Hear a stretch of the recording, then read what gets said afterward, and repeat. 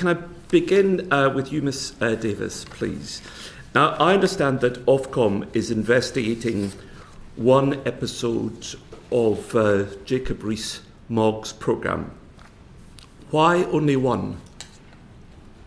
So we set out yesterday that we are investigating one programme on GB News and one on Talk TV, in addition to the ongoing investigation we have in relation to GB News. We look at every single complaint in the same way, either individual complaint or multiple complaints, and we look at them in relation to our rules and take a decision on whether to investigate or not. Because the problem, of course, with Jacob Rees-Mogg's programme isn't a single episode. It's the ongoing nature of the programme. Now, I had a wee look at your press release that you issued when explaining why it was that you were going to investigate this one episode of Mr. Mogg's programme. He gave an absurd commentary about Donald Trump being found innocent of sexual molestation charges, which, of course, is not the case at all, as we know. And this is what your press release said. We're investigating whether this programme broke our rules, which prevent politicians from acting as newsreaders unless exceptionally it is editorially justified. That's the quote from the Ofcom press release. But of course that's not what your rules say at all. What your rules actually say is no politician may be used as a newsreader, interviewer or reporter in any news programme unless exceptionally it is editorially justified. Now, there's a bit of spin going on there from Ofcom, I feel. Your press release said that politicians couldn't act as newsreaders, but your rules actually say that they can't act as newsreaders or interviewers or reporters. And of course, Mr. Mogg, on every single programme that he presents, Monday to Thursday, goodness knows, how on earth can a full-time MP find the time to do a news programme 4 days a week when he should be working for his constituents? But setting that to one side, he interviews every day of the week, thus breaking your rules. I'm not going to comment on an individual case. It would be inappropriate for me to do so. No, I'm not asking you to comment on that particular programme. I'm asking you to comment on the genre of active politicians presenting news programmes, as Mr. Mogg does every single day. So what I can comment on is our rules, which say, firstly, as you rightly quote, that no politician may be used as a newsreader, interviewer or reporter in a news programme unless exceptionally editorially justified. And there is obviously also rules around people who are standing for election and that they cannot present at all. There is also a clear distinction between news and current affairs, and our rules around due impartiality cover both news and current affairs, and we have set out further details in terms of what you might expect in a news programme versus what you might expect in a current affairs programme. Yes, let's look at that in a second, but he's doing a news programme. I mean, the clue is in the name, GB News. It's a news programme. He does interviews. Now, your rules say that politicians cannot do interviews unless under exceptional circumstances. He does interviews every single day. He's breaching your rules. We don't judge. Why not? It's your job to judge. Do you let me finish my answer? We don't judge a programme based on the name of the programme. We judge it based on the content and the way it's treated and how a broadcaster chooses to adhere or not to the due impartiality and due accuracy rules. And may I add... I'll pursue that for a second, then I'll come to you. But there's no due impartiality in Mr. Mogg's programme.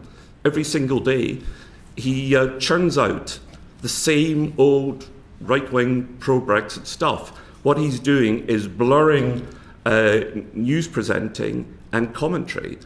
He does that every single day of the week. Your rules, I read out your rules to you, I won't do it again, they're very explicit. It has to be exceptional circumstances for an MP to do interviews. He interviews every single day of the week. He's breaching your rules. It's not a one-off, it's every day. Why don't you act to stop this? If the programme constitutes a news programme, that is the rule. If it constitutes a current affairs programme, we look at it differently. This is dancing with the head of a pin, because as a former news presenter myself, I know that news programmes often contain longer format interviews which could become current affairs programmes. I used to present BBC Breakfast. I would do long interviews every day, but it wasn't a current affairs programme. It was like Mr. Mogg's programme, a news programme. He is presenting a news programme, not a current affairs programme. He breaches your rules. I don't have anything further to say. I've been clear on how we take our Okay, rules. well, I had a little look at what Kevin Backhurst, now I should explain, Kevin Backhurst is the group director in Ofcom. Maybe I could turn to you, Ms. Biggs. Here are the rules. You cannot, apparently, according to Mr. Backhurst, you cannot speak directly to the camera. If you do that, it's then a current affairs, it's then a news show, not a current affairs show. Let me show you a picture. There is Mr. Mogg speaking directly to the camera. He does this every day. Now, Kevin Backhurst, who's one of your most senior figures, lists in his blog a number of rules that will make a programme a news programme rather than a current affairs programme. The first one is speaking directly to the camera. I've just shown you Mr. Mogg speaking directly to the camera with a scrolling news bar underneath. Now, that's the grammar of a news programme. Would you accept that? There's a couple of things there. Just a point of clarification. Kevin Backhurst has recently left Ofcom. He's been appointed as the DG for RTE in Ireland. But you're not resigning from what he said? No, so I'm just providing that as a clarification, just so members are aware. The second thing, a breach of our rules, whether that's a breach of due impartiality on a news programme or a current affairs programme, is incredibly serious, and we take that breach very seriously. As my colleague mentioned, we launched an investigation into that particular show. Well, a particular show. I don't know if it's exactly the one that you've just shown me on the screen. He does it every night. So it would be inappropriate for us to potentially inhibit or affect an ongoing investigation. I hear what you're saying about the concerns around our definitions in both our code and guidance. They are things that we keep under review. We are cognizant of changing audience appetite. We're also cognizant of audiences' expectation to access a range of content, and that includes magazine-style programmes, that includes current affairs and news, and there's a number of news channels that contain current affairs or more magazine-type. That's fine. If you want to change the rules, change the rules. If you want to say that Tory MPs or any other party's MPs can present programmes, change the rules. My point is that it's blindingly obvious to anybody watching that channel or listening to our proceedings today, it's blindingly obvious that they breach the rules, not just in a single individual programme that you're investigating, but every day. So I've shown you one breach of the rules, speaking directly to the camera. Here's what else Mr. Backhurst said. He said that shows with MPs presenting shouldn't have running orders or a series of stories at the top of the show. Now, I endured a couple of episodes of Mr. Mogg's programme just by way of research. He always has a running order and a series of stories at the top of the show. So that's another one of Ofcom's rules breached. They should not cut to live reporters. He also cuts to live reporters. Should not conduct news interviews. He also conducts news interviews. Every single one of Mr. Backhurst's Ofcom tests, Jacob Rees-Mogg breaches every single day of the week, and yet you're only investigating one programme. We'd be very happy to update the committee when the investigation concludes. Right. I mean, it looks to me as if you want to expand your powers, or you've been asked potentially to expand your powers, but you can't even cope with what you've got on at the moment, let alone expanding. Can I go back to you, Ms. Davis? Now, your boss, Melanie Dawes, appeared before us previously. Now, she seemed quite confused when I asked her about Tory MPs interviewing the Tory Chancellor on a Tory budget. She hadn't seen the programme. I watched back her interview. It didn't go well for her. She didn't seem clear about whether or not it breached the Ofcom rules. Now, this was Esther and Phil show, Esther McVeigh and Philip Davis. You started investigating on the 3rd of April. It's now May, June, July. It's 12 weeks on. Why haven't you announced the results of your investigation?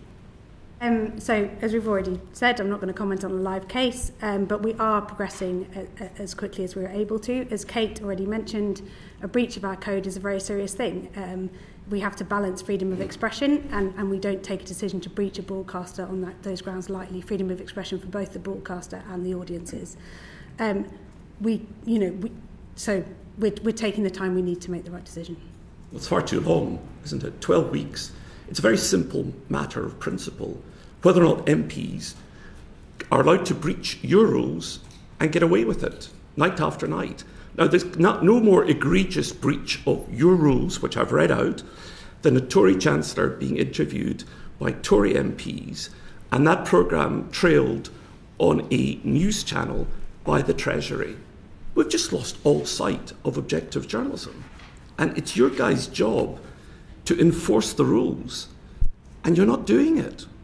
And we're going to proceed down a route till we end up with awful American-style ranting at the camera. We're already seeing it, all masquerading as news.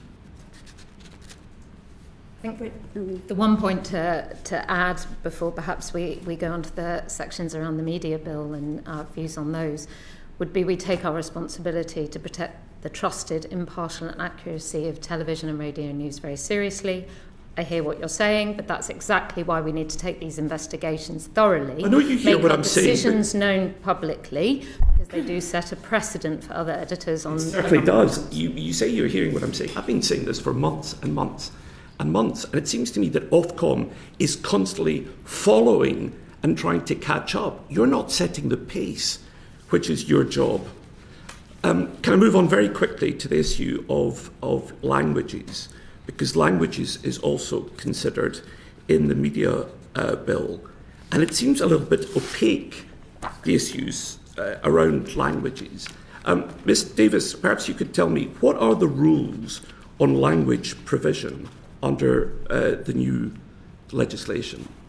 Are you talking about the minority languages yes. part? So, look, I think it's really important that the bill recognises the importance of minority languages across the UK, and that we will in future be able to look at whether there is sufficient provision of minority languages across PSBs when we undertake our PSB sufficient provision? So I think we will need to look at that when we undertake our review of public service broadcasting. We need to look at it in the round, look at what audiences expect. We regularly research into what audiences expect and what they need. The public service broadcasters need to provide content that is diverse and meets the needs of audiences right across the UK, and clearly minority languages are a part of that. That's all incredibly vague. Do you know how many hours of Scots language broadcasting there is at the moment? Can I pass to you? I would have to check, because you're talking around community radio through to the major PSBs and Scots and Ulster Scots, so I'd have to check and write to the committee. I can tell you, none, not a single hour. Do you know what Scots language is? Yes. Can you define it for me out of interest? It is of cultural relevance to a significant minority of people in Scotland. It is a minority language recognised in the UK, along with Ulster Scots, Gaelic and Welsh. Doesn't really have any status at all. It's not on the passports. It's not even an official language in the Scottish Parliament. There's no hours of broadcasting in it at all. It's a first cousin of English, related to Frisian and other languages. But this idea that there should be sufficient quantity, I noticed that neither of you can define what sufficient quantity is. It's completely vague, and it seems to me to be a good idea in principle, but zero thought has gone into the provision or what it actually means. So I think a lot more work needs to be done on this.